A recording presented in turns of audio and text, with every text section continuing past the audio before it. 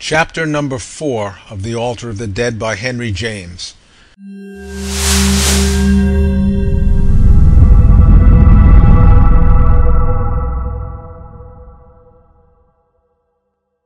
Every year, the day he walked back from the great graveyard, he went to church as he had done the day his idea was born.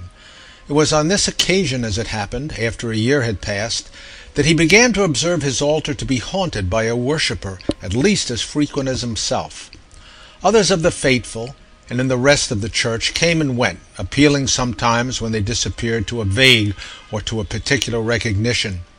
But this unfailing presence was always to be observed when he arrived, and still in possession when he departed. He was surprised the first time at the promptitude with which it assumed an identity for him, the identity of the lady whom 2 years before, on his anniversary, he had seen so intensely bowed, and of whose tragic face he had had so flitting a vision. Given the time that had passed, his recollection of her was fresh enough to make him wonder. Of himself she had of course no impression, or rather had had none at first. The time came when her manner of transacting her business suggested her having gradually guessed his call to be of the same order.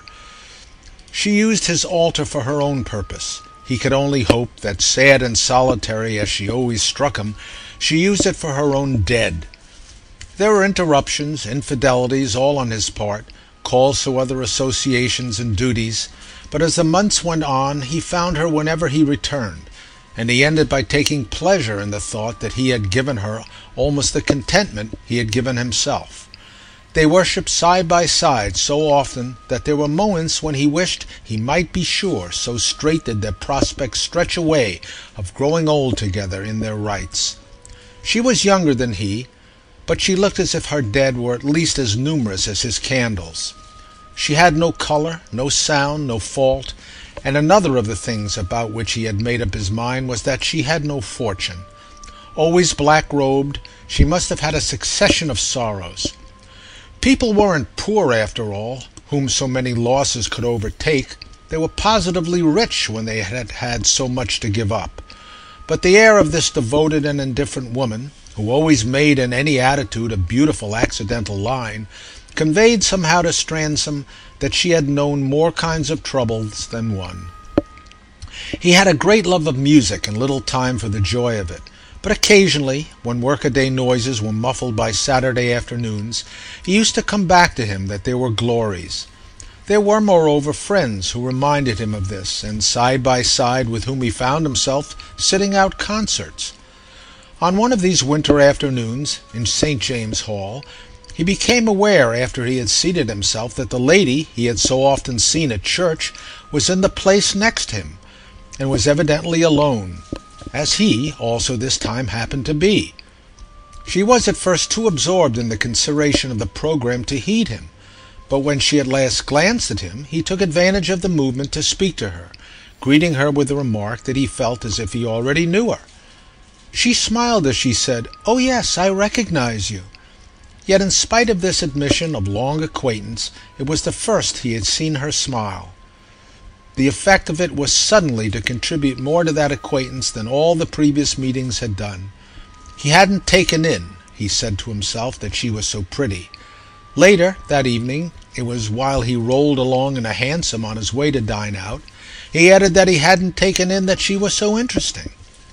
The next morning, in the midst of his work, he quite suddenly and irrelevantly reflected that his impression of her, beginning so far back, was like a winding river that had at last reached the sea. His work, in fact, was blurred a little all that day by the sense of what had now passed between them. It wasn't much, but had just made the difference. They had listened together to Beethoven and Schumann. They had talked in the pauses, and at the end, when at the door, to which they moved together, he had asked her if he could help her in the matter of getting away. She had thanked him and put up her umbrella, slipping into the crowd without an allusion to their meeting yet again, and leaving him to remember at leisure that not a word had been exchanged about the usual scene of that coincidence. This omission struck him now as natural, and then again as perverse. She mightn't in the least have allowed his warrant for speaking to her, and yet if she hadn't, he would have judged her an underbred woman. It was odd that when nothing had really ever brought them together he should have been able successfully to assume that they were in a manner old friends, that this negative quantity was somehow more than they could express. His success, it was true, had been qualified by her quick escape, so that there grew up in him an absurd desire to put it to some better test. Save in so far as some other poor chance might help him, such a test could be only to meet her afresh at church. Left to himself, he would have gone to church that very afternoon, just for the curiosity of seeing if he should find her there. But he wasn't left to himself, a fact he discovered quite at the last, after he had virtually made up his mind to go. The influence that kept him away really revealed to him how little to himself his dead ever left him. He went only for them, for nothing else in the world. The force of this revulsion kept him away 10 days. He hated to connect the place with anything but his offices, or to give a glimpse of the curiosity that had been on the point of moving him. It was absurd to weave a tangle about a manner so simple as a custom of devotion that might with ease have been daily or hourly, yet the tangle got itself woven. He was sorry, he was disappointed. It was as if a long happy spell had been broken and he had lost the familiar security. At the last, however, he asked himself if he was to stay away forever, from the fear of this muddle about motives. After an interval neither longer nor shorter than usual, he re-entered the church with a clear conviction that he should scarcely heed the presence or the absence of the lady of the concert. This indifference didn't prevent his at once noting that for the only time since he had first seen her she wasn't on the spot. He had now no scruple about giving her time to arrive, but she didn't arrive, and when he went away, still missing her, he was profanely and consentingly sorry. If her absence made the tangle more intricate, that was all her own doing.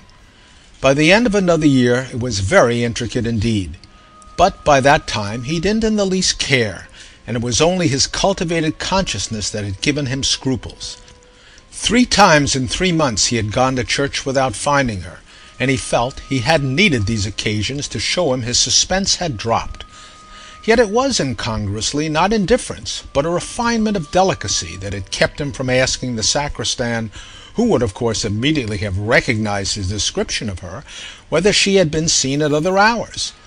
His delicacy had kept him from asking any question about her at any time, and it was exactly the same virtue that had left him so free to be decently civil to her at the concert. This happy advantage now served him anew, enabling him, when she finally met his eyes, it was after a 4th trial, to predetermine quite fixedly his awaiting her retreat. He joined her in the street, as soon as she had moved, asking her if he might accompany her a certain distance. With her placid permission he went as far as a house in the neighborhood at which she had business. She let him know it was not where she lived. She lived, as she said, in a mere slum with an old aunt, a person in connection with whom she spoke of the engrossment of humdrum duties and regular occupations. She wasn't the mourning niece in her first youth, and her vanished freshness had left something behind that, for Stransom represented the proof it had been tragically sacrificed. Whatever she gave him the assurance of, she gave without references. She might have been a divorced duchess, she might have been an old maid who taught the harp. End of chapter 4.